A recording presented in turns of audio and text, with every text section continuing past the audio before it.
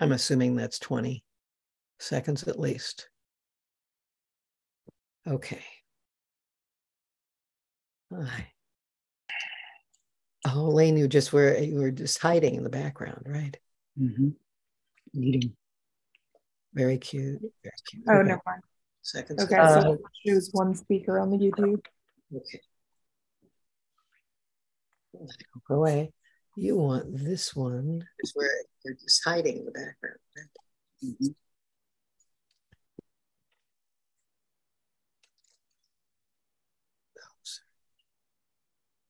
Okay, let's not be lame. We can do this. Excuse me. That was a poor choice of words. Wait a second. Okay. Oh, this one.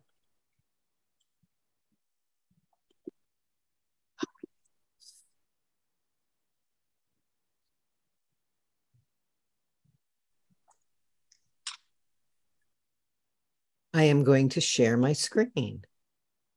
As Steve suggested, let's do this one. And share. And where is this?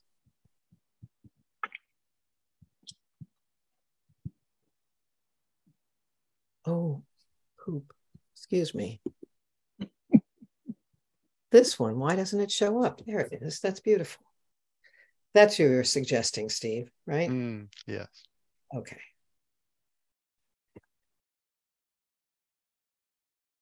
I didn't know the full name. Wait a minute. We lost them. Okay. Who did we lose? Our speakers. No, yeah. They're still there. We're still here. Oh, we need to highlight you so you don't go away. I need to promote. Okay. Yeah, let me promote you to something. Us. Don't tell me where it is. Whoops. To undo this. I think Nikki, you have to do it I can do spotlight for everyone. Is that? No, I want to put. Oops, sorry, not her. I want to promote them to like co-hosts so that they're easy to spotlight. I can do that. Okay. Okay. Let me back up. But you should also spotlight them, I think. I will. But first, we're going to talk about Bekai. Okay, let me let in, or Nikki, if you want to let in anybody who's in the waiting room, we can do that.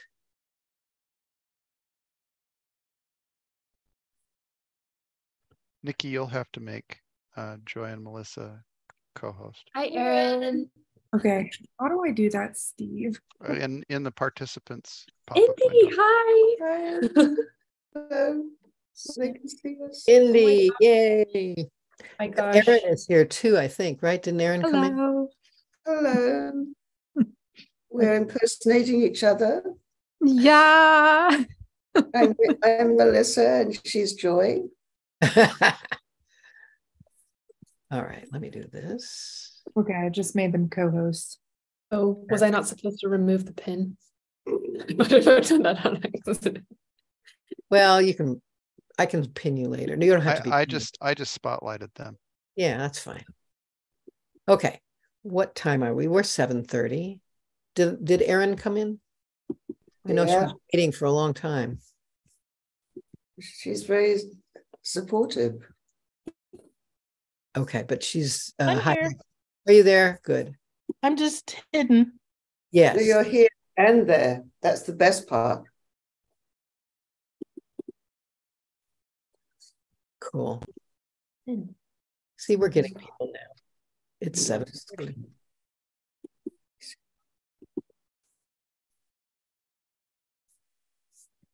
We've been looking up past speakers on the Bekai website. I see Indy from 2023, from July. It was not that long ago. Yeah, and also 2011. Sorry. Okay, here we go. Okay, that's Melissa, right? It's changed. Why don't I start and welcome everyone to Bekai tonight, the 12th of September in 2023. And I'll let somebody else take care of admitting people and my colleagues in the background there. That's great. And we're very excited to have all of you with us. for this evening's program, and I'll tell you about that more in just a second. But first, introducing Beihai to people who may be less familiar with it, right? And so we go, Beihai is the local chapter of the local San Francisco Bay Area chapter of the ACM's SIG Chi. That is the Association for Computing Machinery, and its SIG, Special Interest Group on Computer-Human Interaction. Beihai membership is not expensive, $20 for the year. Many opportunities to meet like-minded people in the design, UX, and CHI communities, and to hear interesting speakers on a monthly basis. And some of you may know, let's see if we can get this to advance again. Let's advance. Happy 34th birthday, Beihai monthly program tonight. Oh, Susan, how fun to see you in a funny time zone.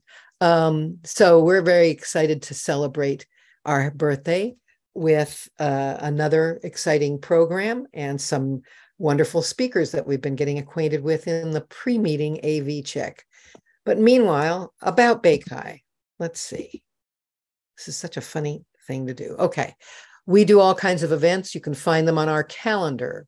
We have one current Birds of a Feather, which is on continuing UX life and careers, where people come in and talk about, I've been on the job search, or I don't know how to get started with what is tech writing? Is that a thing I would like to do? And others may have ideas about that. We've had some field trips recently as we're overcoming our shutdown stream, and we're trying to think about opening back up to hybrid meetings. And so in fact, the next meeting of Beihai on October the 10th is going to be remembering Richard Anderson. And for those of you who didn't know Richard, I'll tell one or two factoids, but we would be delighted to have you come and hear his many colleagues and students talk about him next month. Richard was Beihai's founding program chair, and he carried this program for 12 years single-handedly. That is, identified interesting speakers, invited them, made sure we had connections with our host at Park, which used to be Xerox Park, and all kinds of other things in the logistics, as well as the idea of what is going to be a great topic for this potpourri of HCI and UX topics.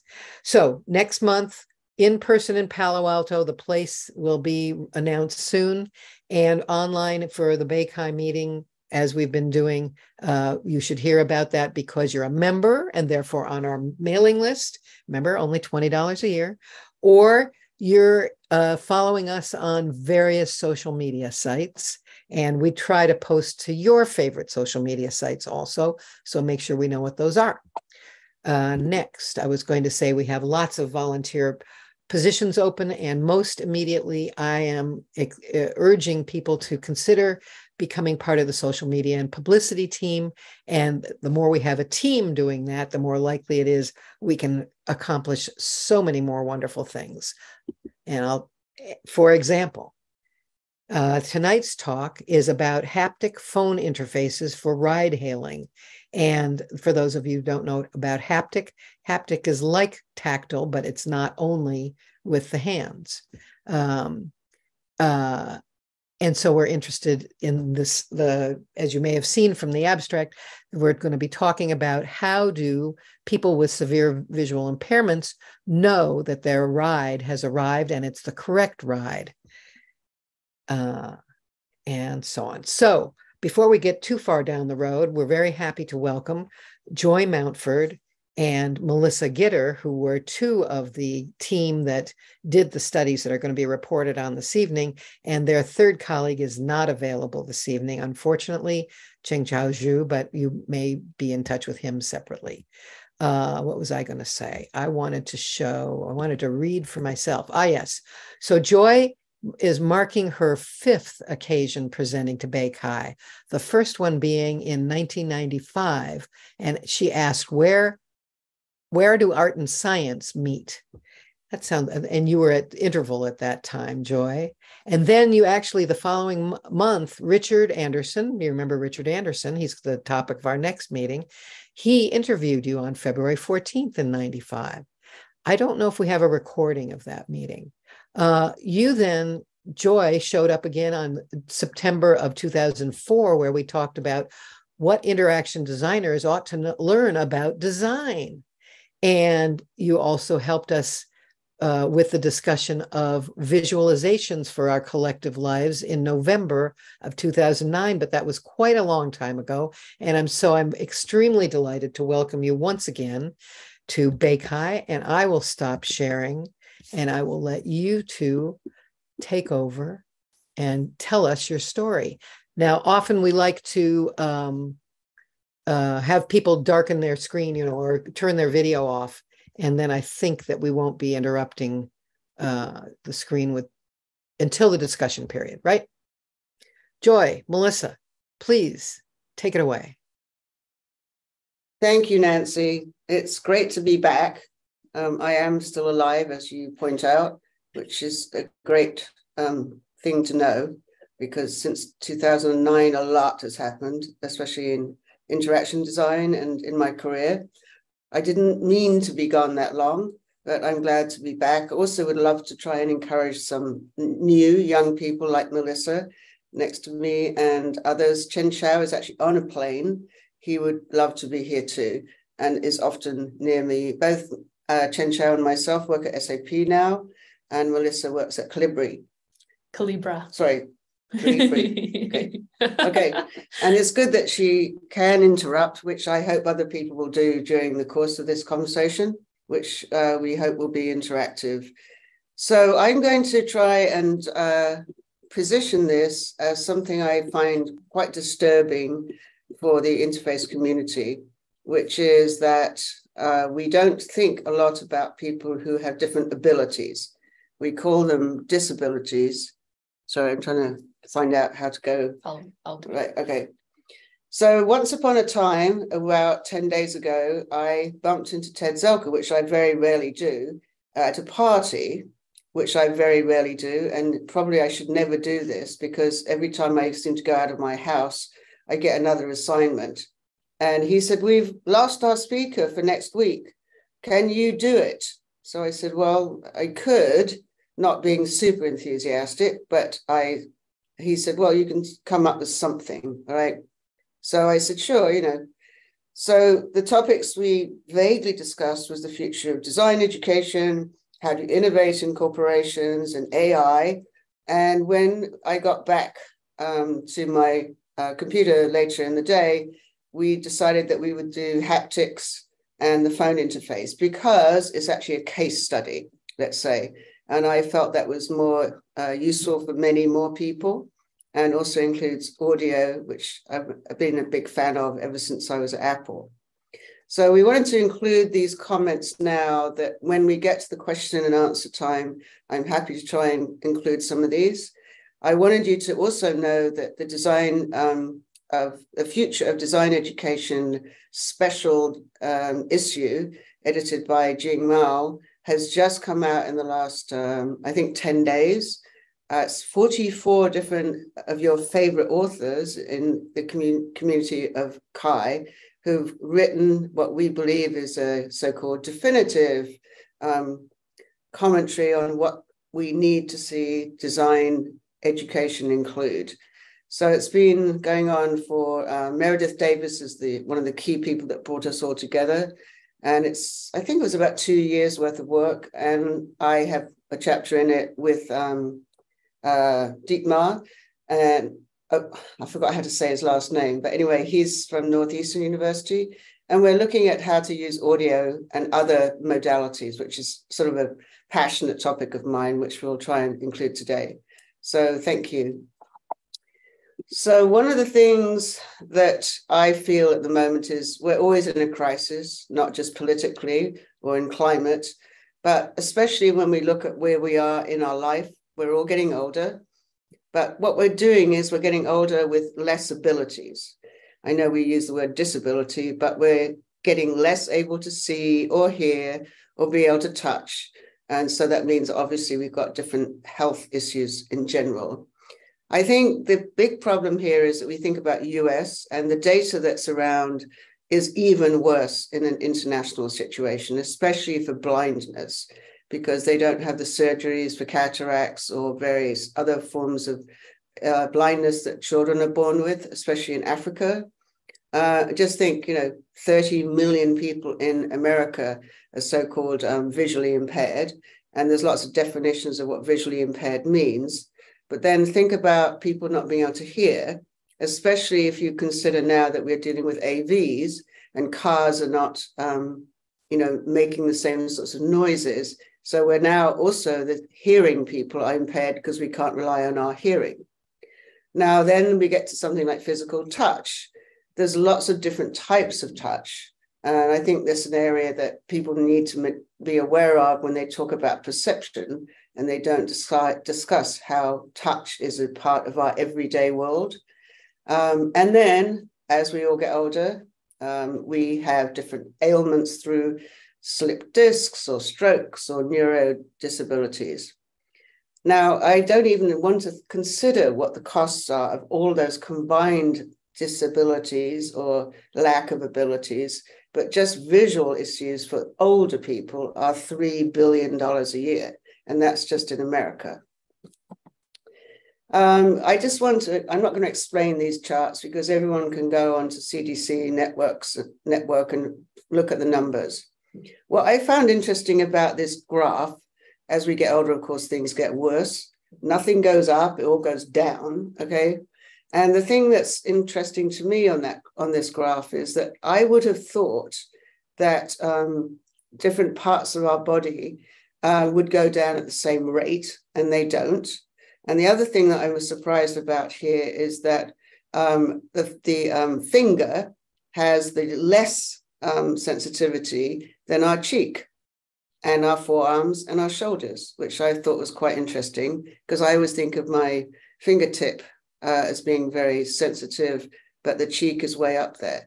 So it doesn't mean very much in our particular situation now, but think about the rest of our body as being part of the sensory habit or let's say costume that we can use in the future to design for, which includes the potential for clothes or fabrics to be used on our body as part of the complexion that we should be able to design with and for.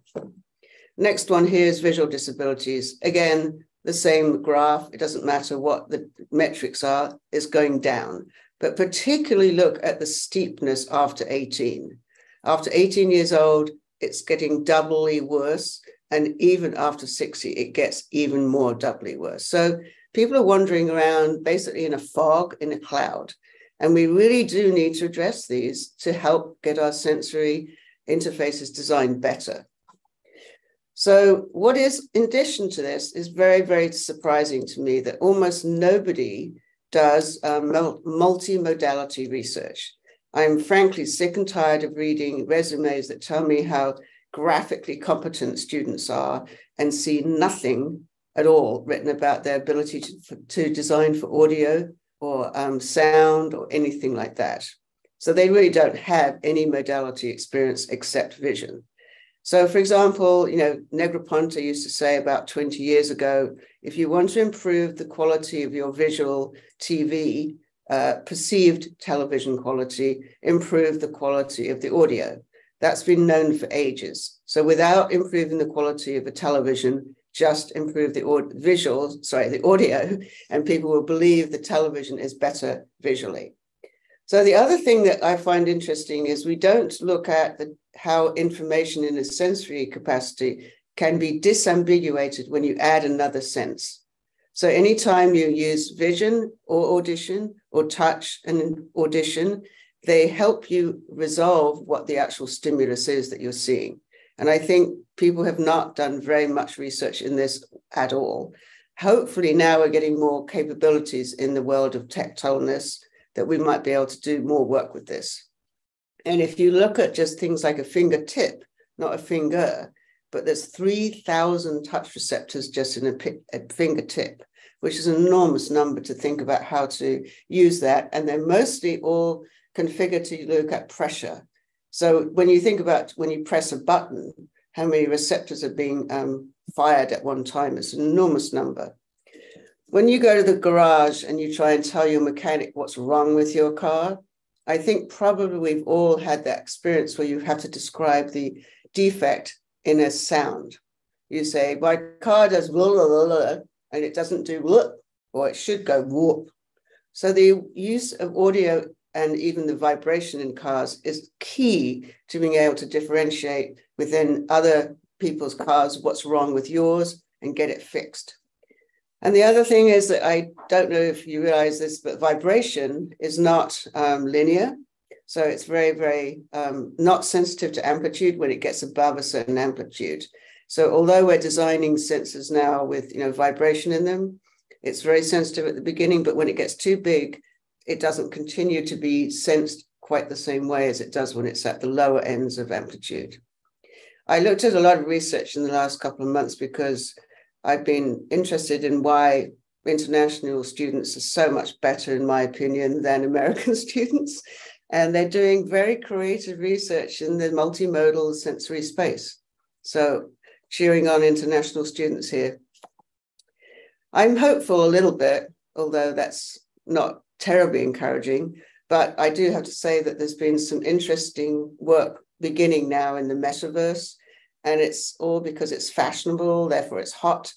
And also medical progress is working very hard in developing skin-light wireless haptic interfaces like skins that can be applied to other objects, but also on top of your skin. A lot of the training areas are for VR and AR, but they're also trying to help people get better with sports and also learn how to do remote surgeries and things like that.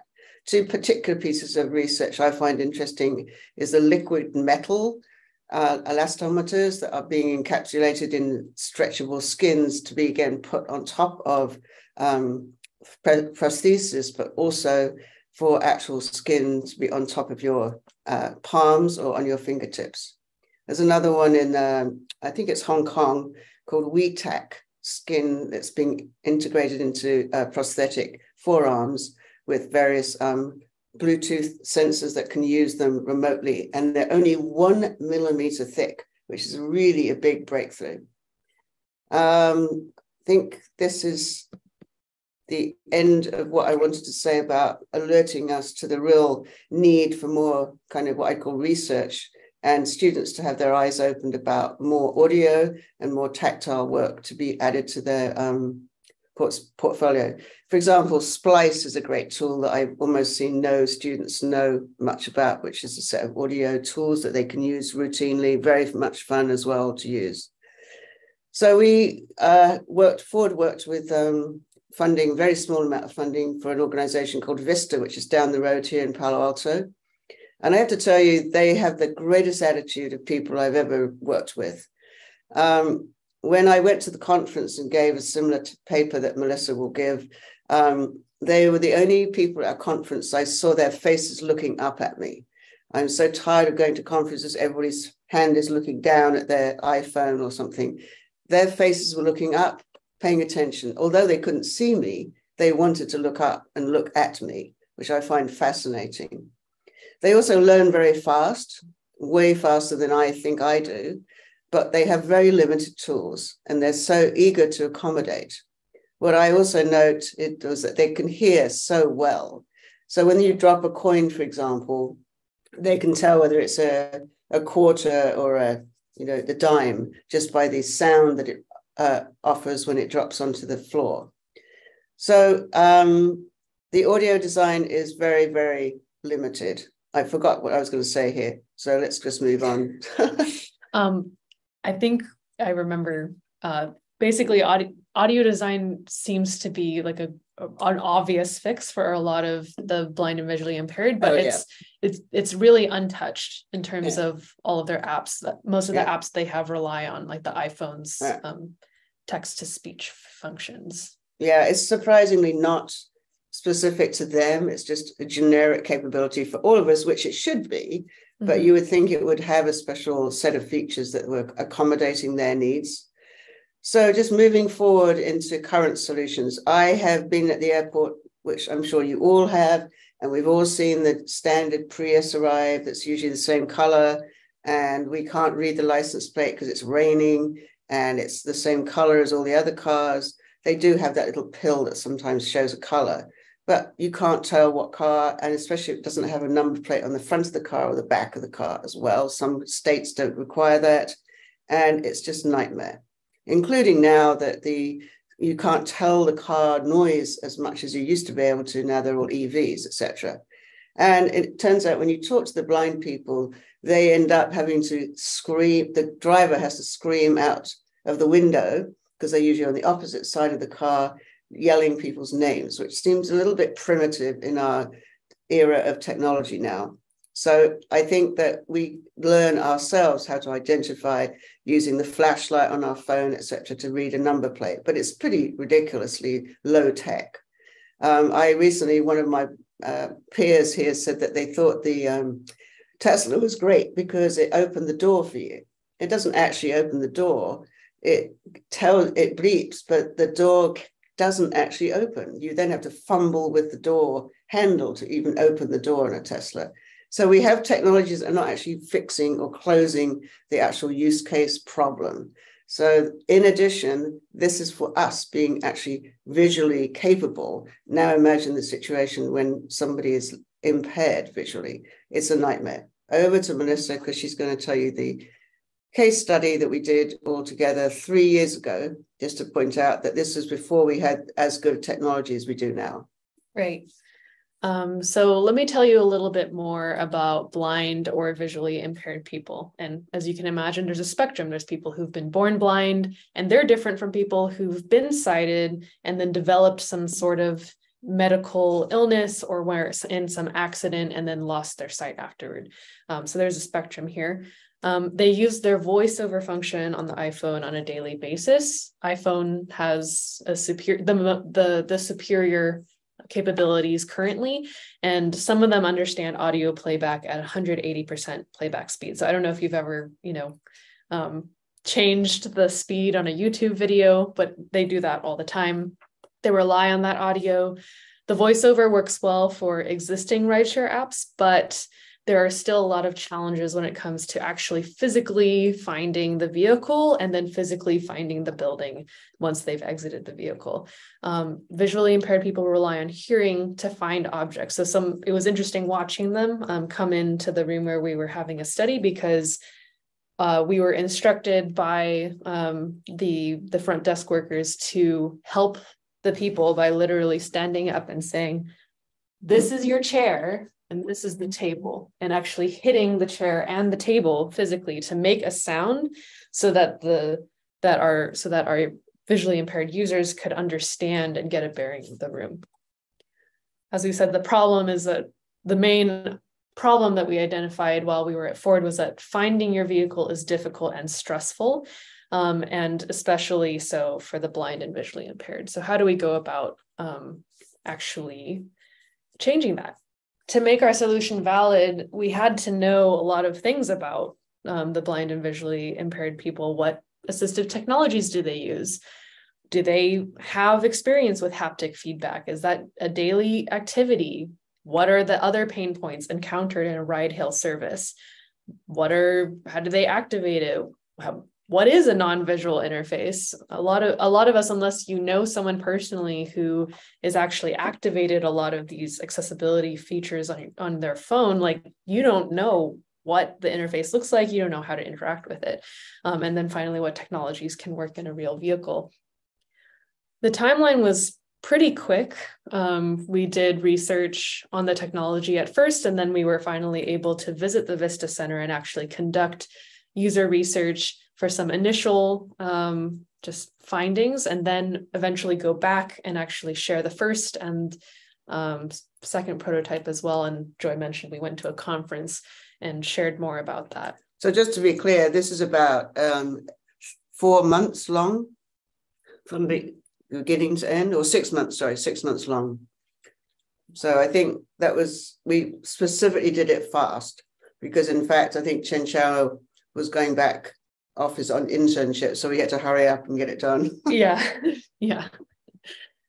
The study process, we mentioned Vista Center for the blind and visually impaired. They are a nonprofit that helps educate this group of individuals on what resources and tools are available to them. And so they're especially helpful when someone is either, they've been blind their whole life and they're trying to step out into the world, or maybe they've been in a major accident and now they're trying to grapple with this new life that they found themselves in.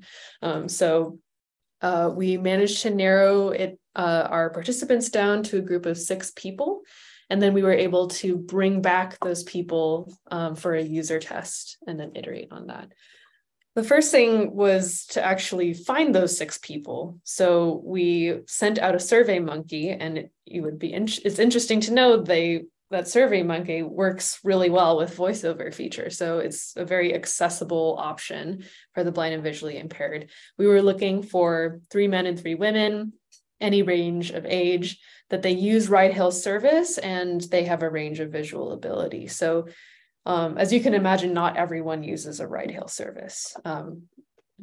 It's kind of a scary thing. I don't know if even us, that we would be willing to go out and even put a blindfold around our eyes and actually try to find a ride-hail ride the way that they do it. So that's what we did.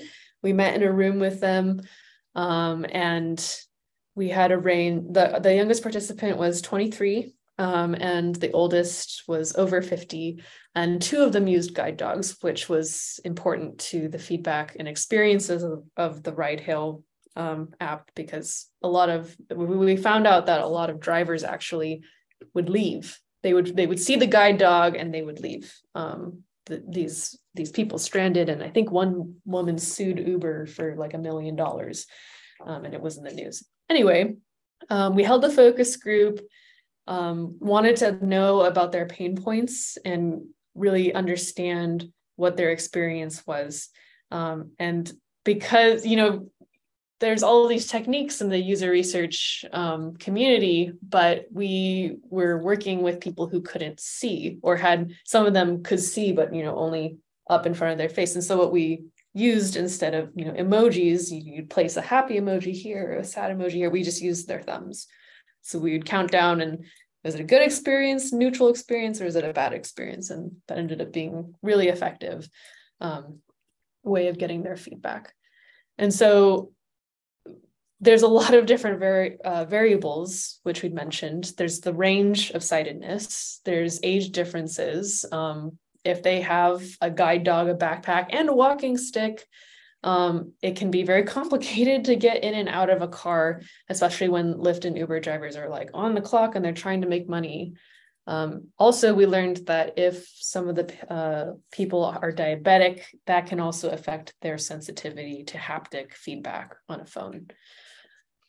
We also learned that they see the walking stick as an extension of themselves, which is important given the physical nature of what we were trying to do. We were trying to help them find the car, but as soon as their walking stick would touch something, then they considered themselves there, even if technically speaking, it was 3 feet ahead of them, if that makes sense. So in terms of the tech that was available to us at the time, we did some, ChengChao, I should say, did some research on what would be the best technology to prototype this in. Bluetooth, which we decided was the ideal for actually making the interaction work, but there were some challenges with that. Radar is great for autonomous vehicles when they're driving, but it's too long range for us. Also LiDAR, but Connect ended up being our first prototype because that was what ChengChao could work with in the short range of time that he had. And the prototype system, I'll do my best since ChengChao's not here, but basically he used, even though iPhone was the best at haptic or just like voiceover technology, it was actually more difficult to prototype with it because of all the permissions and security around Apple. And so ChengChao was using an Android phone, and he was using the sensor data from the Android to connect to the web application and the HTTP server to then communicate with the Connect how far away the phone was, and that then the phone could be triggered to play different. So this was an interim idea. We didn't think this would be the ultimate solution, but we wanted to test it out so that we could do an experiment, as it were, in a close range, because this would work for them. And then we'd do another prototype. Mm-hmm. So we knew this was temporary. Yes. Ultra wideband triangulation. So what was also something that stood out to us during the user research was the participants said not only was it difficult to find the car, especially on a busy street, because imagine you're listening for any vehicle to pull up, you're listening for engine noise, but then you don't know where the car door is. And the participants described literally feeling along the door, and if we're being honest, we don't wash our cars as often as we probably should. And so they're getting their hands dirty trying to find the door, the car door handle. And so we realize it's important not just to lead them to the correct car, but lead them to the point of entry, which is usually the back seat. So we used 2 anchors, or this is the proposal. These are images from the patent that we submitted, but we proposed having 2 anchors, the front and the back of the vehicle, and use that to triangulate the exact location where the phone should lead the visually impaired person. So the phone has the tag in it already, and then that sends signal about how close you're going towards the car, triangulating it to move you further, left, right, and also move forward, back. Yes. And forward. I mean, I played the hot and cold game as a child all the time. This is very similar, except instead of saying hot or cold or hotter or colder, warmer, cooler, it's saying the same thing, but using the vibration of the phone and also the audio feedback. It's a pulsing audio that gets faster and faster, slower. Mm-hmm. And we'll play some of that for you in a minute. And so we got to get the person at the correct car. And what was very hopeful about this situation was also because if the car is already knowing where the phone is, when the user enters the car, the AV, in this situation, would know that the user has entered the vehicle. And so there, we always talk about how when you design for accessibility, you actually make the experience better for everyone. The initial prototype focused on the 4 states. The feature is on. How do the people know that the phone is pointed in the correct directions? Because it's doing directionality. And walking closer to the car, and the car door is right in front of you. So one thing that we did notice, by the way, is that they have to know if they can sit down. So there may be someone else actually in the car, first of all. And the other thing is the dog might be sitting somewhere. Now, they can usually feel the dog, but the point is that they have to know whether they're going to step over or just sit immediately where there's space. These are very important, subtle distinctions because they don't want to look silly or sit on someone's lap. They did describe they had to accidentally done without using this. Mm-hmm. Go ahead. So this is a picture of the room we were in. That's ChengChao. Hi, ChengChao. And this is our participant, and there's a Connect, which you can't see. It's just off camera. And John is looking at, he's feeling the vibrations of the phone and testing the prototype. So what we learned from the prototype was that we need to add more contrast between wrong and right directions. We need to increase vibration speed and just have a longer vibration for different points so that's very clear to users what's happening. The first prototype only had vibrations. And so like Joy said earlier, our ability to understand what's going around us increases when there's 2 senses that we're using, not just touch, but also hearing.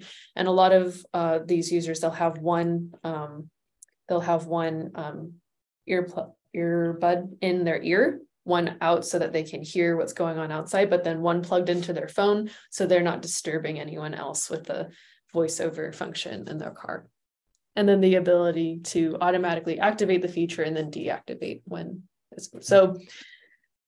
I'm going to play this video for you. I need to explain why the phone is on the stool. It's because we were trying to figure out how to convey vibration when you, the watcher of this video, are not actually holding the phone in your hand. And so the vibration is a little bit awful to listen to, but I think you'll get the point. So we're using the little stool as an amplifier. Yes. So it sounds ridiculous because it is ridiculous for you to hear, but it does not sound like this when someone's actually got it in their hand. Okay. You can't hear anything. It's just right. you're experiencing the senses. So yeah, it was, we had some fun times trying to have meetings in Michigan across right. the phone. But anyway, feature is on.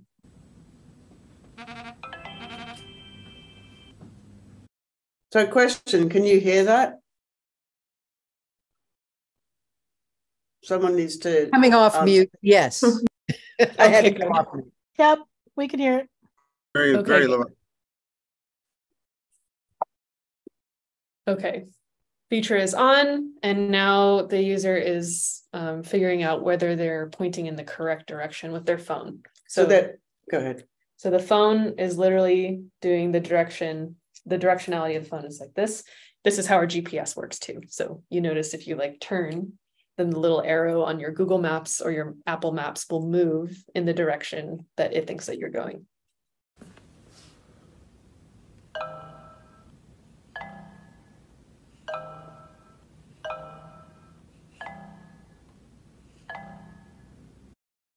This was also interesting. I remember ChengChao doing a lot of research on minor versus major keys in figuring out what combination of that would work as an audio. So what's interesting here is I don't know if you can hear, it's also going down in pitch and up in pitch, okay? So we are assuming that down is not good to a certain degree and up is better, right? Now, you can say, well, how do I know what, it's not clear to me immediately. Completely agree. However, if you do it a few times, it's immediately clear, right? Many audio things you need to just experience a couple of times and then you get it. And we're not expecting you to get it at this point in this Beikai talk, but when you do it a few times and you also get the vibration, it becomes a complete experience that you can understand.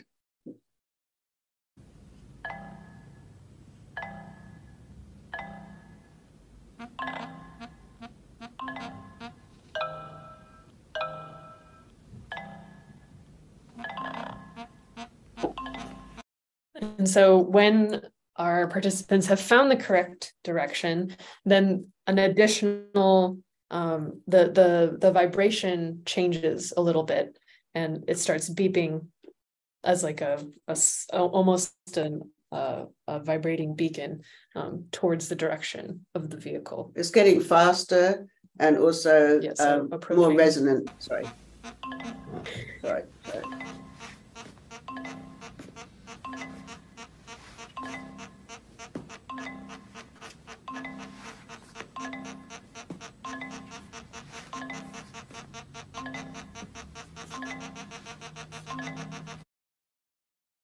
And yes, it explodes when you arrive. The joke, okay?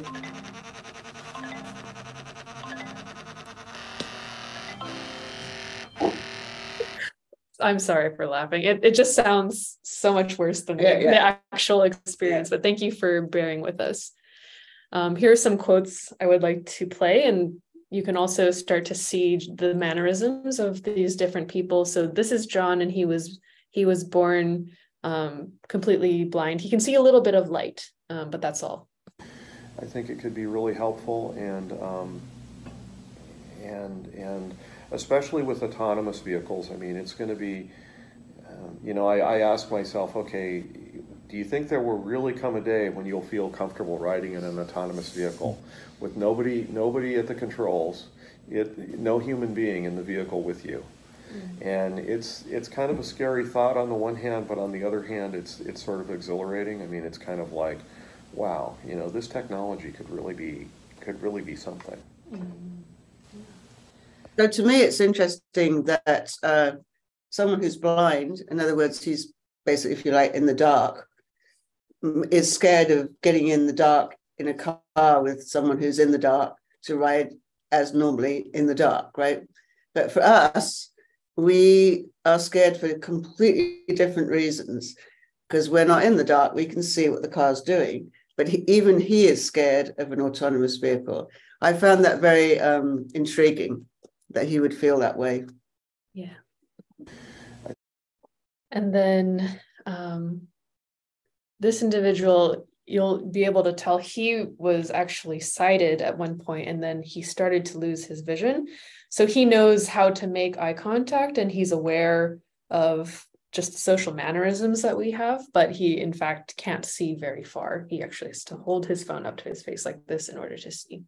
I mean, what I mean by universal application is, yeah, we're locating a car there, but suppose, I mean, anything, like if I mean, I don't know what the receiving end of it is, but whatever that receiving end is, suppose, I mean, I'm just, for example, in the house, we want to know where the microwave is, right? I mean, again, I know where that is, but, or suppose every time I walk to this Vista Center, I'm always like, oh man, where did the door go? So if there's a receiving end on it, it'd be cool. But again, that'd be like, you know, millions of receiving ends. So I don't know. Yeah. I don't know what's on the car and how you mass produce that. You know. Right.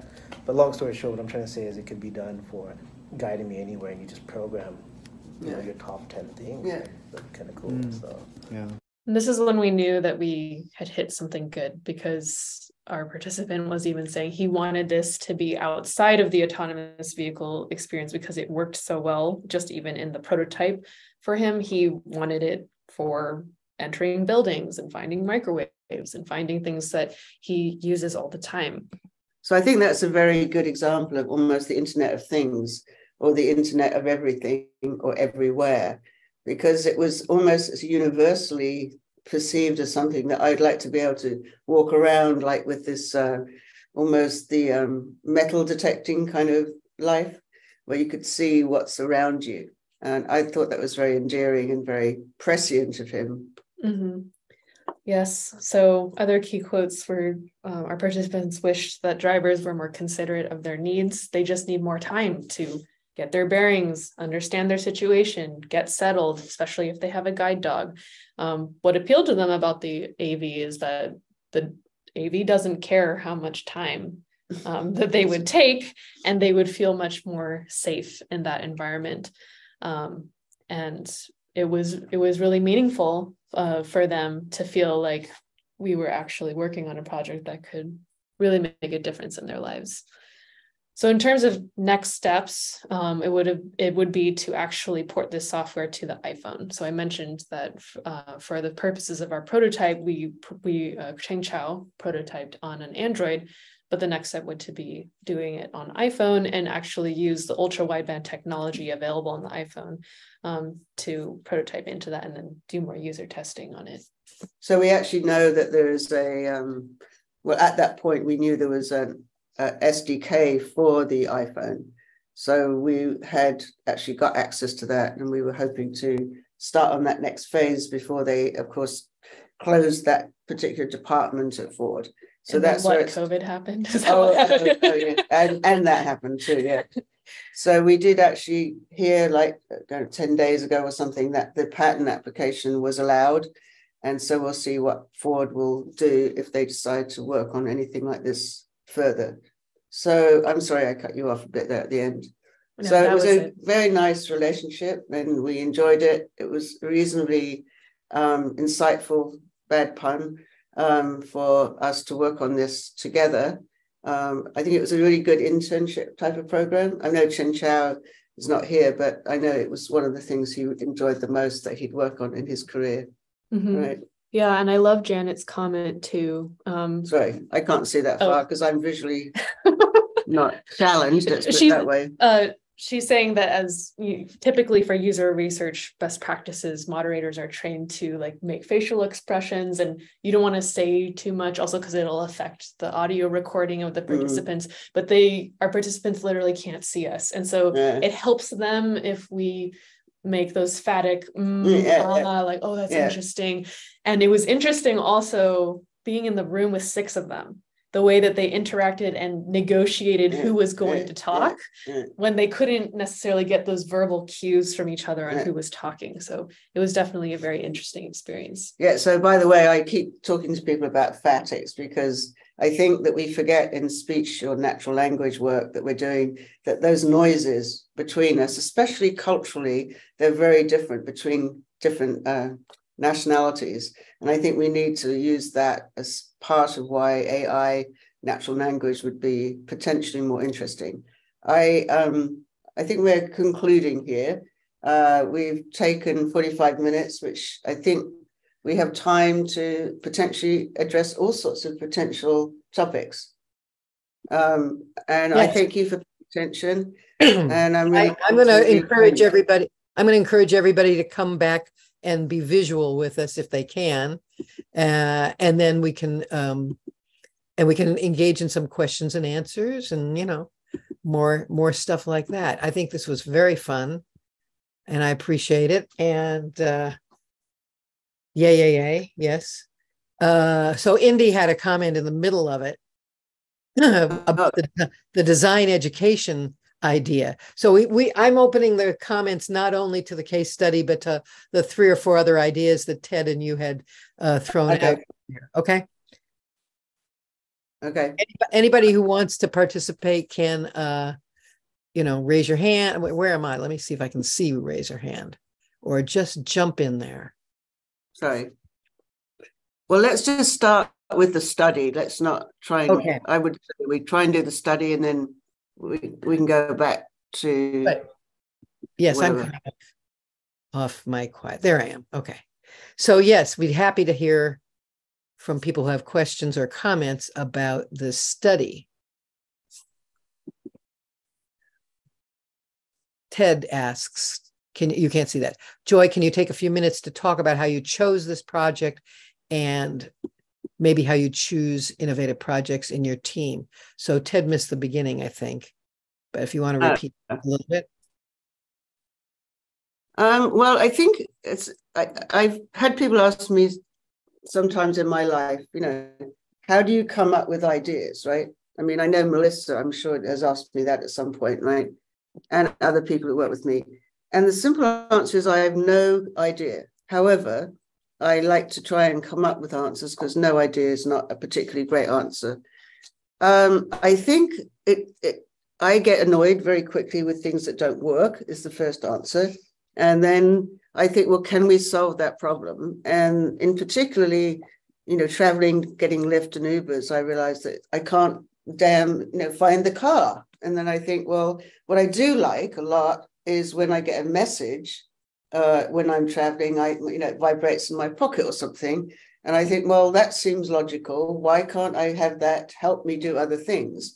Vibration is incredibly important to understand what the heck's going on in our life in general.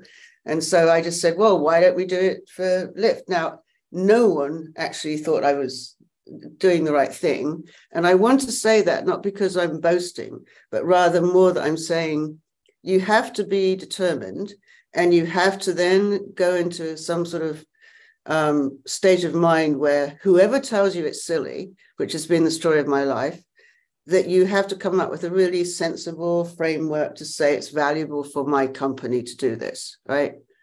So I can go back and tell you story after story after story about everyone telling me why everything I've done is the silliest thing ever. But that is what I think people don't know, is that if you come up with an idea, you have to have a justifiable business direction that's going to be plausible. Now, that means you have to do your homework and think about it and come up with some rationale. You can't just say, hey, I want to build an audio vibrating phone, because people will go like, and by the way, as you all know, I'm sure, disabilities or impairments do not go well with business directions, which is a very unfortunate thing to say. But I'm just saying that to say you need to think of a better business plan than, well, there's 8 million blind people, right? I'm just saying you need to have a generic, big business plan, right? So answering Ted a little bit is you have to do your homework to back it up. And how do I choose innovation projects in my team? Well, I ask people to do difficult things. They say, I can't do them. And I say, okay, then try harder. I mean, I'm not, and again, just trying to say that people don't try very hard, you know, and I think, I mean, I like telling silly stories, that's probably all you know, but I remember all my interns from the Design Expo I ran for 23 years, people have heard me say, every student has told me they cannot prototype. I've never heard students do anything but say they can't do things, okay? So I remember saying to a student, or two students, I remember specifically, they said, well, I don't do prototyping. I'm not an industrial designer. I can't do it.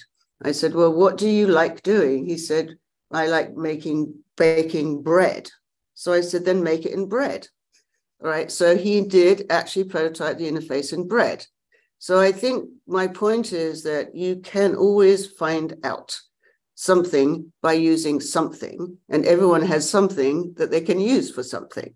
So he did do it in bread, and he put polythene screens on top of the bread that he made. And one of the reasons that was nice was it was not rectilinear. It was a piece of bread that was like a round shape, like a puck. And then the other one was the students in Canada did theirs out of pizza boxes, right? Because they had them all around them. I said, then use a pizza box. So people have a limited imagination about what they could use. So that's my point about innovation and choosing projects and people. Okay. It looks like Jeffrey has a question. And Joy, when you were starting to answer that question, I was thinking about how do I come up with the various ideas for things? I've got a couple of patents and invented a bunch of other stuff. And exactly that, the irritation at things was what came up, which of course is what you said. I sometimes think of it as a metaphor. It's like copy editing, right? I mean, copy editing, you're reading somebody's prose and certain things just sort of stick out if you're a good editor. So I kind of think of it as reality editing. Does that resonate for you? Yeah. I think my tolerance for people and things is so low, right? Like I go into stores all the time and realize, why is it there? I remember my other favorite thing, I'm sure many of you do this. I mean, it didn't come from listening to Don Norman, I promise you, but it's things like silly signs, I mean, the one I actually is near my house is called, the one I took, which now has actually got into the Google image library, apparently, which is the psychic cleaner. And it wasn't until my 10-year-old son at that time, and I drove past that for probably 12 years, literally 12 years, and I did not see it. And that's another great source of insight, children or people from different cultures. And I thought, he said, Mommy, what's a psychic cleaner? And I suddenly looked up. And I go past that all for 10 years. It was a round sign that was divided in the middle. And on the top, it was a psychic. And on the bottom, it was a cleaner. But it looked like one sign because it was a circle. And if you know the basics of design system and visual language, circle means together. So, but I think that's one thing we learn how to navigate our world by ignoring things that were supposed to be separate by putting them, into one thing, which children, of course, don't see, I mean, I've got hundreds of these pictures. I mean, Melissa now is sensitized to my, quote, sense of humor, if you like. And she sends me silly pictures and so do other people. But they're ridiculous and they're great. They're great and ridiculous. And that's what we all need to have an awareness of to be good designers. I mean, if you don't know how to design things and look at them and you can't see which way's up or what's wrong, then you're probably in the wrong business, in my opinion. There's a question from Carl. Could the driver and passenger phones exchange precise GPS info, maybe down to satellites used through app to give an accurate relative positioning, maybe also allow walkie-talkie mode? So I don't know if it's changed now because it's been 3 years since the project, but at least when we looked into it then, or I should say ChengChao did, because he's the one who did the research, it wasn't accurate enough. To get to the precise location where the door is. Yeah. And the example I will use is I have Find My on my phone with my family. And one time my sister in a panic texted me, "Why are you at the police station?" And I was like, hello. I'm eating dinner with my friend at the restaurant next to the police station. So I am not, in fact, in the police station. From her perspective, the GPS was saying my location was inside the police station, but I was actually just 10 feet over at the restaurant next door. So that's at least how the technology was 3 years. Maybe now it would be different, but that's why we decided to go with. Well, I think the point of what we're trying to say is, of course, like now, a year from now or whenever, all the technology will be way cheaper, way lighter, way everything. But what's surprising to me is something as, in my opinion, patently obvious as this hasn't been done. I mean, we do it with other technologies, but why can't we get things to work for us in this way? Why don't companies like, I mean, not picking on any company, but phone companies or whoever, use our sensory capabilities? We're born with them, and we still hammer at visuals all the time. When you look at design education, we hammer at, whatever. I mean, we've got all this capability, and we use this, our eyes for everything, I mean, there is an image somewhere, which I still can't find, where they draw the sensory environment around us with this giant finger, usually one big, this finger, what's this called? Index finger, and huge eyes, right? And the rest of us is just sort of pathetically whimpering around because we don't use it, right? I mean, think about that as the issue I'm really talking about, is we're not doing ourselves any favor by overemphasizing just the visual. And back to Indy's question, which I'm not really answering properly, but we're not emphasizing the other things that are very important to our understanding of the world. And as we get into these metaverses, hyperverses, whatever, artificial hyper, whatever things, it's going to become even more critical, right? And, when we tried to do the phone work, it was incredibly difficult to know how big the range was that we were supposed to use with pulsing. It's not known. It's not very easy to get literature on this to say, does this much mean it, or how big a gap, or how much, sensory capability should I put into it? We were sort of completely in the blind trying to figure this out, Sorry, in the dark, not in the blind. Sorry, my mistake. Sorry. I want to. Many of our participants had a sense of humor. Yeah, right. I want to recognize Janet Standen, who's had her hand up for a while. Sorry. No rush at all. It's great listening to you. I'm enjoying it thoroughly. And thank you so much for sharing all your learning that you've had with us. It has made me think about, when I was listening to one of your respondents talking about the fear of getting into a Waymo and like in the dark stuff. And I was just thinking, what is the equivalent when I'm thinking of these Cruise and Waymo cars that are driving around San Francisco now, where I am? What is the equivalent that could be a sort of body armor for people who, maybe don't have hearing or sight or whatever? Maybe we're all going to need it in the future, that could allow us to navigate the world without needing a stick and all the risks of falling off a curb and being hit by a car coming at us as you head towards your lift ride and getting out of a lift ride. I was thinking, how dangerous must that be for them? How do you know when you're stepping into traffic? If there's no driver to say, hang on, wait, there's a car coming, how is the Waymo going to be providing that information for them? Fascinating area. You've really made me think tonight. Thank you. Yeah. I have to tell you, I actually really felt so conscious of this when we were with them. And their bravery and their confidence is unbelievable, just stunning. So we had another experience. We took the autonomous vehicle to the conference that we gave the talk at. And there was, I don't know, can't remember now, a few hundred people there that were all blind, right? Range of ages. Yeah. I think the youngest was like a 6-year-old, 7-year-old child, and the oldest was, I don't know how old. But... And that when I was giving part of the talk and just watching everyone's face, they looked like angels looking up at me. Honestly, I was like, I felt really embarrassed, you know, kind of like what they expecting me to do something like a trick, you know. Then we took them to the car, and it's got some technology in it. We had an autonomous vehicle prototype, one of Ford's most recent models, and we brought it to them and we left it in the parking lot for them to experience. Right. So what's interesting is that I think the 7-year-old or something was immediately got in the car, right? And of course, our head of technology was immediately panicked, right? And he walked around about an inch away from everything in the car like this with his body. And he did basically what I'd call a spatial map with his body sensing all over him without any technology, obviously.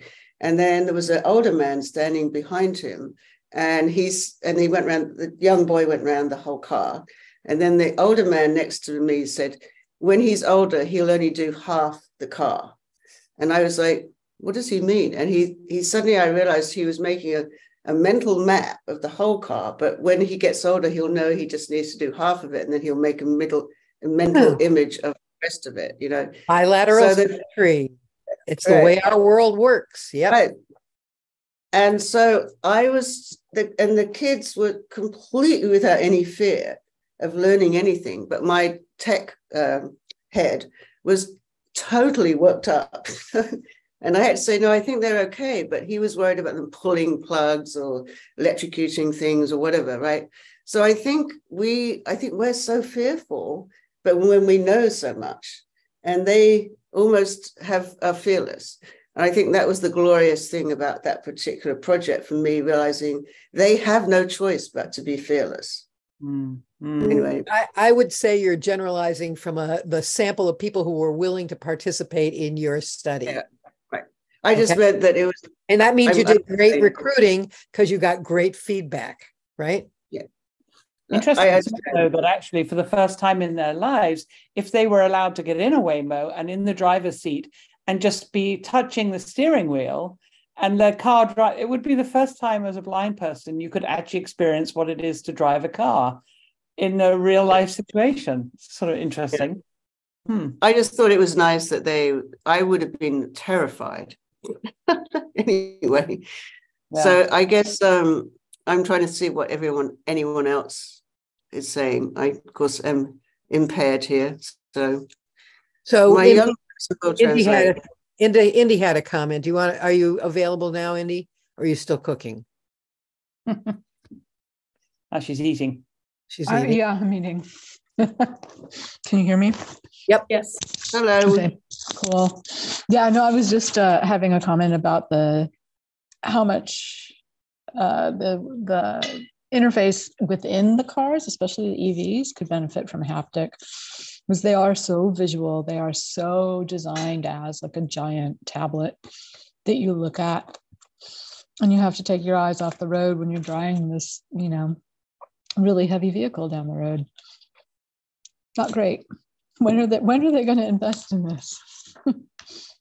Well, I think it's like Joy was saying, that's why it's so important to find a good business use case for that, because the problem with the screens is it saves companies money and effort, car companies specifically, to just shove everything into the screen, because one, they can do software updates later.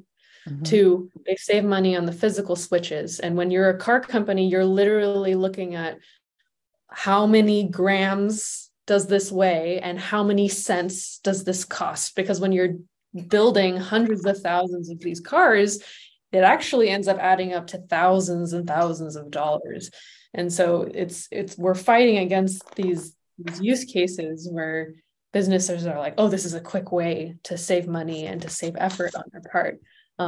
But I'm hoping that before we reach the point of like total AV, and I think it's going to be a long time in the future, that car companies will actually do their research and look at triaging, like what is important and what is high frequent use, and how can we make the best and most informed decision about which things should stay physical because they're important to the car function and also to the frequency of the use, like the gear shifter to the volume button. As we all know, we are constantly touching the volume button, and maybe the HVAC as power as well.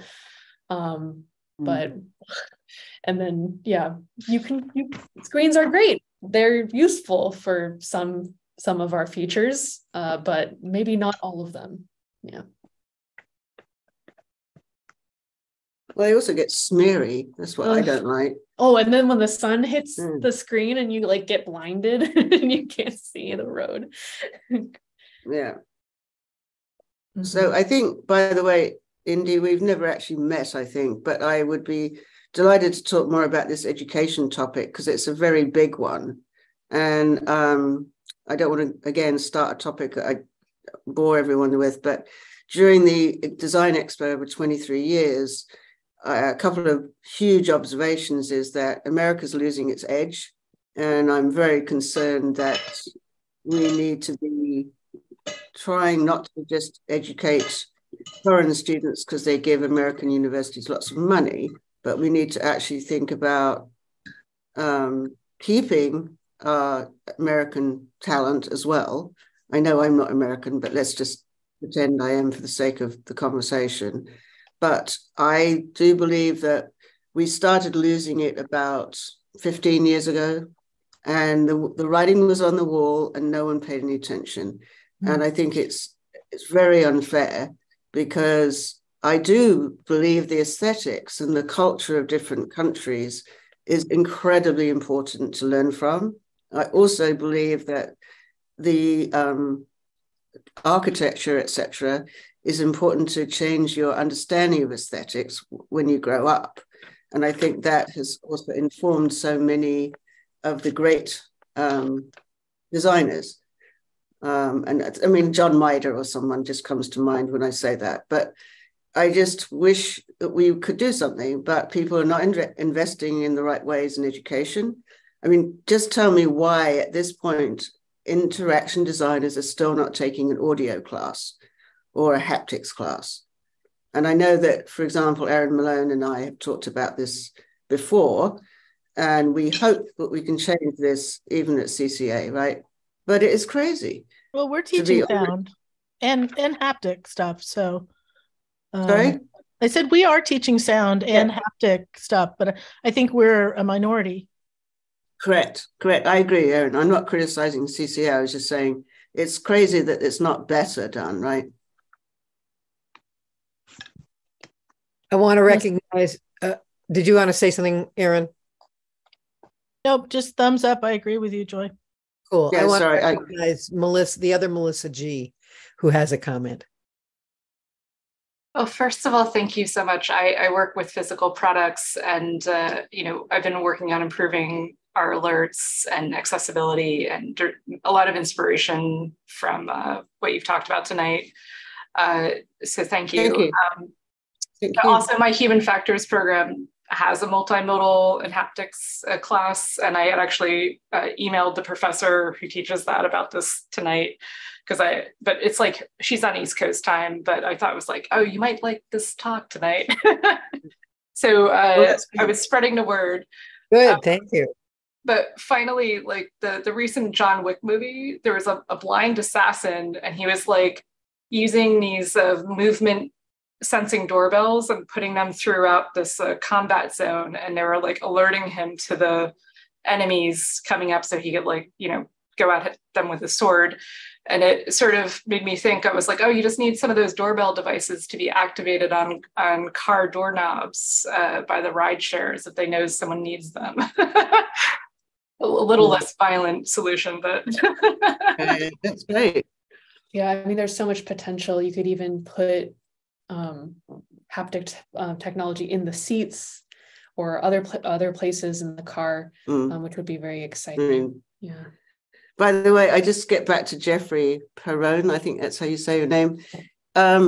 What's interesting is there's a whole bunch of after I was going to say After Effects. That's not the right word. I mean, well, there's a lot of laws and stuff about noise pollution, first of all.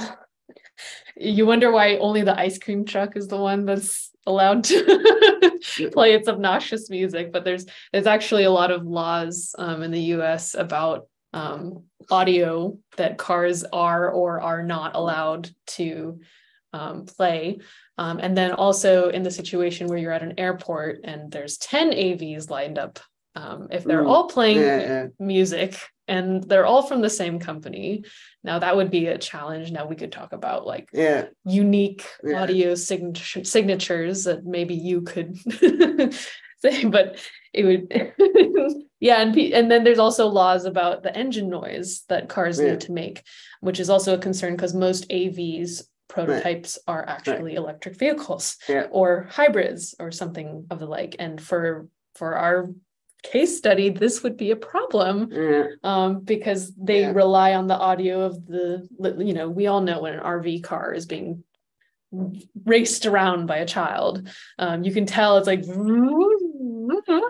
or like a drone in the air, and we know like, oh yeah, it's speeding up, it's slowing down, and all those things. But well, I think I have a slightly different take on some of this because, for example, I don't know if people remember when the Mustang Marquee came out. Melissa and I were both at Ford at that time, and the sound sounded like a vacuum cleaner, right? So most people who know the Marquee or the Mustang, think of it going rum, rum, rum, like that, whatever. I'm trying to pretend I'm a car, which I'm probably not very good at, but they wanted it to be more, dare I say, gruff and rough and all that, right? They've changed it now, okay? However, I think that was, we should have been sort of sued for using the name incorrectly. A Mustang doesn't sound like that. However, the other thing that's happened is that Harman, particularly the car audio company or the people that put a lot of audio systems into cars, are doing specialized sound sources now so that you can make a Ford sound like a Lamborghini or whatever car you want. You can get the sounds pre-processed and put them in your car. So you can, in a sense, lie with your car. And I think it's kind of an ethical question here. Is that the right thing to do, or is it allowed? So they have these track meets now with cars that you can do a whole sound source, which is all based on Star Wars. So all the Star Wars cars meet, down the street on the track and go around sounding like, I guess Yoda or something. I don't know. But it's an interesting idea that, what is ethically allowed by designers. Now, if, Coca-Cola suddenly became orange and blue, they would sue. So what do we do when it's a sonic variation of something? I am finding this an interesting question because I think designers will have to have lessons in audio ethics as well as visual ethics. And I don't believe anyone's been teaching that yet, but that's a sort of conundrum to me because I'm not sure. It's the same as someone I heard on NPR the other week was talking about when you see a photograph of a food in a restaurant, is that the food that you actually will potentially be able to get? Or is it just some random picture of tiramisu? And mostly they're sort of random pictures of tiramisu. They're not actually the food that you're actually going to get. So then you're picking up cars. Are these random sounds that you get, or they're actually the car of what you're going to buy? And mostly, by the way, that cars are made of recycled material. So they're not new cars. They're made of old materials that are now recycled, right? So what is a new car? And what is the sound of that car supposed to be? I think there's 6 sounds, is it, that you have to now have your car make that's an EV or an AV? Or that's what's written into the code. Whether they're going to do it yet, I don't know. No, I don't mean the code, the software. I mean the codes of the transportation. Like policy and standard. So are the 6 sounds in that code, whatever the policy or standard is, are they assigned to meanings each one? Yes. Yes. So there are 6 specific sounds, each one having a different meaning. Okay. Yes, different meanings. Yep. I don't do cars anymore. Right. So I understand. About 2 years out of date. So Yeah. Okay, Listen, Indy had to leave. She was she had to drop off. And Aaron said, or somebody else, Aaron, you talked about cars, EVs with cats and the cats being injured. Yeah. Yeah, my vet had told me that they had seen a rise when the particularly Priuses, because they are so quiet, there was a rise, particularly with cats, in injuries and leg injuries and broken legs and things, because cats like to lay in the road in the sun, and they wouldn't hear the cars coming, and so they wouldn't run out of the way. Whereas with a normal car and the engine, they would have some advance warning. So there's definitely positive to having some noise. Yeah, I agree. So the only thing I'd like to say about that, by the way, Melissa mentioned it in passing, that in Taiwan they use what is it, Sampro Verde? I forget the Latin word for it now. Beethoven, for arrival of the garbage. So I find that a little disturbing, and I don't think Beethoven would be super happy about realizing that he's announcing garbage trucks coming. So I think there's a big ethics question here, by the way. I know some of you are laughing. I did laugh when I heard it too, but I'm just saying it's an interesting question, So one day it'll be let it be, be cars, garbage truck coming with let it be, or hey Jude, I don't know. Yeah, autonomous vehicles definitely create almost a sensory overload. I know while Joy and I were working on autonomous vehicle experiences, I'm looking at Soyun's comment about audio serving other tasks than notifying and informing people. Yeah. There's just so much that could be going on between the AV communicating potentially with other AVs, or even pedestrians, because pedestrians, they look to make eye contact with the driver when they're crossing the street. There's no driver to look into the eyes of, so how do they know that they can trust the AV? And I remember we tried to literally map out almost on like a timeline what all could be happening, like the people in the AV could be trying to say something to the AV, like maybe they want to update their location of drop off. Maybe they're listening to music. Maybe they're talking to each other. Maybe they're listening to something going on outside of the AV. There's so much potential for audio to serve as a way to enhance the experience. But if we're not careful, and what I think we're starting to run into now because of lack of regulation, and maybe it's turning into sensory overload, and it's just becoming that like EV engine noise is so annoying to me and I want to turn it off, and versus actually being very intentional and learning ethics and really thinking through the holistic experience and how audio can really booster that instead of taking over. So the only thing you talk about and remember is how awful the audio was.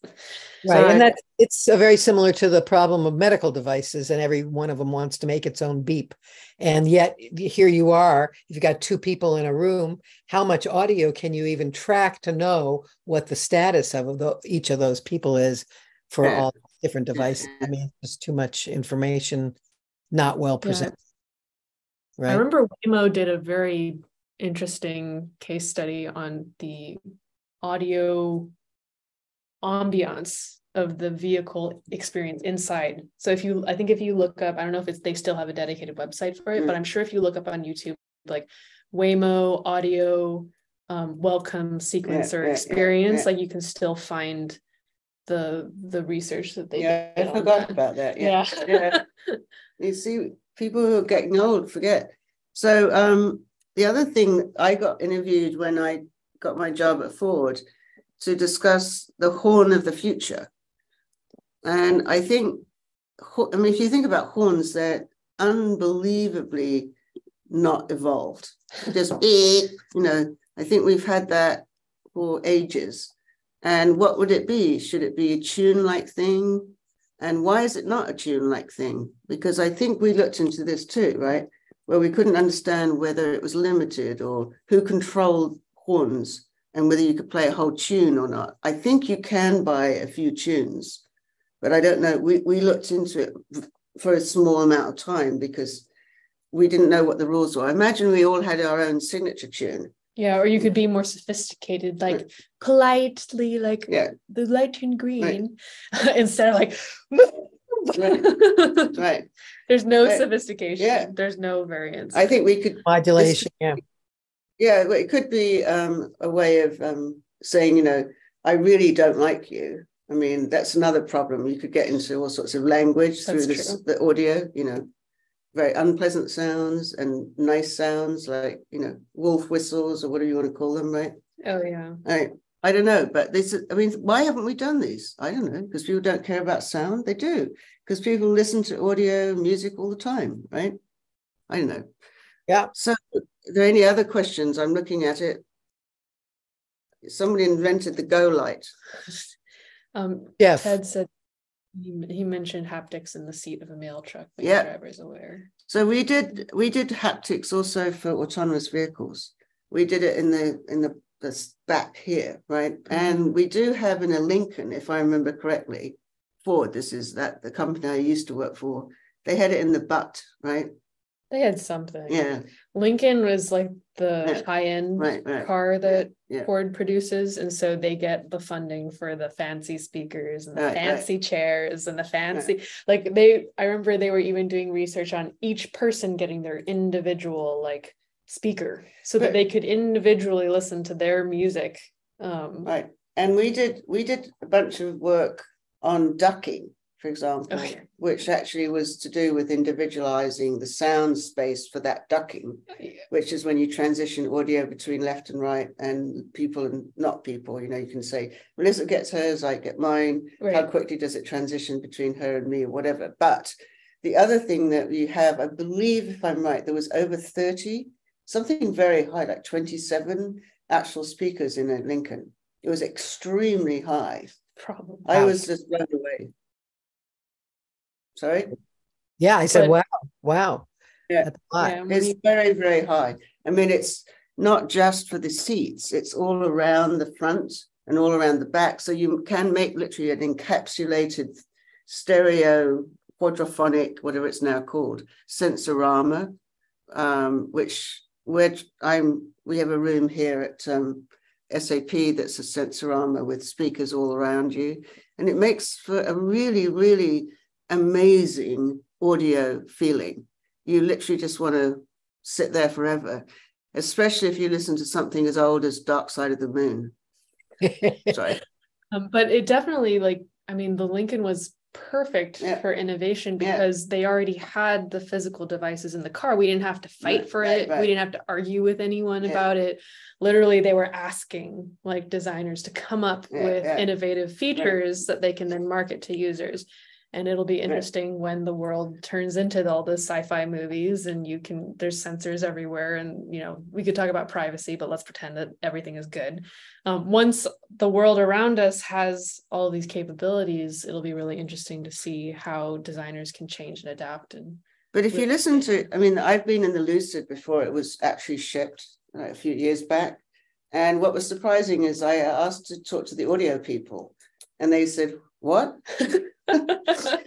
And I thought, well, how much is the Lucid? It's about 160,000, I think. I don't know. It's a very expensive car, right? And, you would think they had an audio guy, but at that point where it was a prototype then, they didn't have an audio person, but I'm sure they eventually hired at least one, I would hope. They have nice audio speakers, but they usually just go to Harman and say, put speakers in. They don't think about the experience of designing in that space for an experience for you or me or the team then there. So for example, if you wanted to hold meetings in a car, that would be a normal thing, a relatively normal thing to do, especially when we did work on Teslas, for example, some people, although I'm not saying this is what you should do, would say we want a Tesla so we can drive and work from Palo Alto to Los Angeles. And they specifically, in those days, very few people had Teslas. They bought them specifically to drive to LA so they could basically work, which meant they put them on, what do you call it? Auto mode, right? Autopilot, right? Is not the right word to describe. But anyway, they did that, right? Yeah. And so if you think of meetings, you need different types of audio, especially microphones for meetings. Let me read. Absolutely. Okay. Okay. Ted says to everyone, I'm not everyone, Ted, so I can't answer. He says some good talks happened a few months ago. Is there something you're implying, Ted? That you had good talks and this? He was talking about the workshop that Greg Hayden spoke with us about last month or 2 months ago. And it was called, the website is The Future of, excuse me, it's from the Trace, sorry. Futureofinterface.org. Right. Future of Interface. Right. Trace Center. So you might want to, it would be good to get those folks together with the car design folks, right? Yeah, yeah. We don't do cars anymore, by the way, but I know. I'm really happy. What do I do now? It's a good question. I'm just paid to talk about things. Stuff and the bits and things. Remember? Things and stuff, right. Anyway, Melissa and I don't work together anymore either. So this is a big treat for us to be, let's say, on camera, which we'd love to be in person. I mean, actually see people and say hello. Well, that's a wonderful transition, I think, for us to be able to say next month, we hope to see all of you and each of you bring a friend who didn't know Richard, because we're going to tell you about our good friend, Richard Anderson, who unfortunately died last spring and who was a terrific contributor to Beihai and really gave Beihai its personality, I think. Is that a fair statement? Yeah. From those of us who are old timers here? Yeah. Yeah. So injected a bit of humor, but took things seriously. And thank you for hosting us. And we look forward to meeting in person. We believe that SAP will host you next time. We're just settling on this precise location because we have so many opportunities of locations. But it will be in Palo Alto. Let's just be clear, right? Exactly. Exactly. So that's fun and delightful to see you both. And Melissa, nice to meet you. And I almost am being able to tell you apart from Joy at this point now that we've been together for a while, right? Glasses, right? Now we look the same. Yeah, it's hard, but I'll keep working on it, I hope. It's my accent. Oh, is that it? That's your accent. Thank you all for showing up tonight, and we hope to see you next month and in the future again. It's the first in-person meeting since COVID-19 next month, as Ted remarks, and so we'll see everybody soon. Susan Wolf, who's visible here, will be part of the organizing team for the Richard Remembrance. And see you then. Okay, thank you. See you soon. Bye-bye. Bye-bye. Shouting, right.